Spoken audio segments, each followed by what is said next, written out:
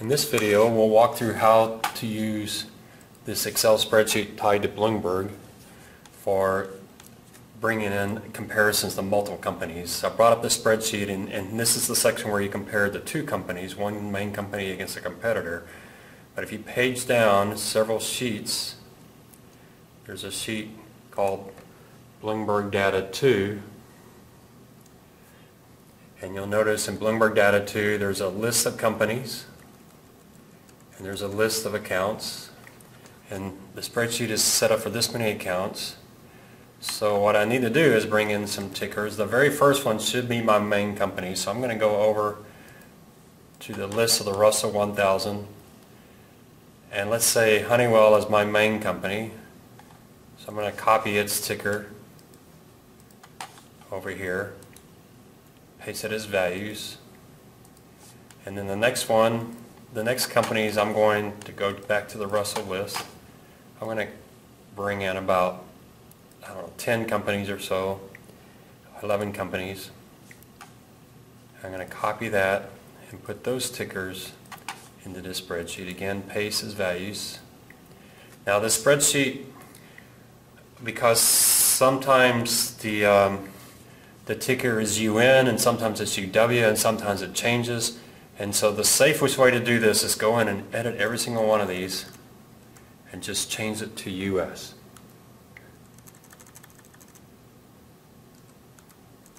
And that takes a few seconds, but if you got 50 companies, then you can probably find an automated way to do that. But for our purposes right now, you could probably do a search and replace N space equity with S, and that would change them all. For our purposes, I'm just going to manually do it. The way I'm editing is I'm hitting the function 2 key and then just backspacing, hitting the S and hitting enter. So now I have my 11 companies. You can see how the data is updating. And here I have my accounts. So right here I have asset turnover for all of these companies. And at the very, very end, now for some reason this company doesn't have data every year, but it will just ignore it for the years it doesn't have it. So at the very, very bottom, I have the median, the 10th percentile, the 90th percentile, and here I have my company name. Now if you want to change that name, you can type over it here, whatever company you have. I have Walmart because that's the way I originally set it up, so probably if you're doing Walmart, that would have been the first one. And then over here you have your accounts. Well, it's set up to do this many accounts, but if you want to change one of these, so let's say instead of asset turnover we want something else, you can click Bloomberg, find fields, and let's say we want to do an inventory turnover. So this inventory turnover, do add, apply, and close, and you'll see the inventory turnover shows up. So now we have our data. So what we need to do is similar to what we did at the other spreadsheet, is take all of this and copy it to the next page. However, remember in the other analysis we just had two companies, we selected all, but we can't do that because these functions down here, we want to keep these formulas. So what we want to do is copy, just go to cell A1, go to cell A1, hit your shift key and your down arrow, and go right up to right above where it says median, and copy all the way across, highlight all the way across, hit Control C, and then go to the next sheet where it says paste values. I'm sorry, I'm in the wrong, where it says Bloomberg paste values 2. Go to cell A1, right click and click on the 1, 2, 3, so it pastes values.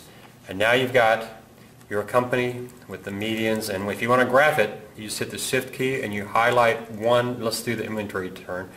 You highlight that one, then you do insert, and you click the graph, hit the graph, and then you'll see series 1 is the median, series 2 is the 10 percentile, series 3 is the 90th percentile, series 4 is the company that you're looking at. It says Walmart, but it's not Walmart. You can change your titles in the graph, but just very quickly you can see that you can add quite a bit of data. Now if you want to add one more account to the very end, you'll notice if you go to the very end, you can come up one of these numbers, hit your end key, END, and your right arrow, it will take you to the end. So if you want to add another account, See how it's color coded? It's gray, white. So since the last one's gray, let's take the section that's white, do Control C and copy that over next to it. And then you'll notice it does return on capital. Oh, I'm sorry, you can't do that in this spreadsheet, so just ignore what I just said. On the previous spreadsheet, the one that says Bloomberg Data 2, that's where you would add another account. Sorry about that. So go to the very end, and we'll take the white section that's return on invested capital, take that, copy everything down, including the medians and the company, go over and paste that, and then you'll notice that it's doing equal Y7. Well, the previous one is equal E8, so this one needs to be equal E9. Now there's nothing there because we haven't set it up yet. And so if we put something in here, let's do asset turnover. So Bloomberg, find fields, asset turnover. There you see that third one, add, apply, close. And so if you go to the very end,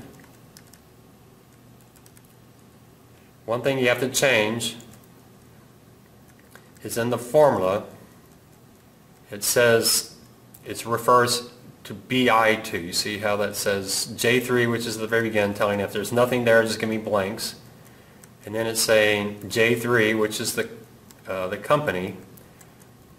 And then BI is the account, so you change that BI to CC. Each time you copy it over, it's going to change, so you need to make sure that that says CC2. You hit enter, you then hit control, and then shift control down and right, hit enter, and then it will pull all that data for you. So it's a real easy way to get the data, and if you add the new account, then you do the same thing. You hit your shift key, you copy everything all the way over to the very end, hit Control C, go to the Bloomberg Paste Values 2, go up to cell A1, right click, hit the number, and now at the very end, if you do end right, you now have asset turnover. So it's very easy to add more companies, very easy to add more accounts, but if you're adding more companies, more accounts, make sure you're on the Bloomberg page. Once you have the Bloomberg page exactly like you want it, then copy it and paste it over to the Paste Value one, then you can work with it from home. Thanks.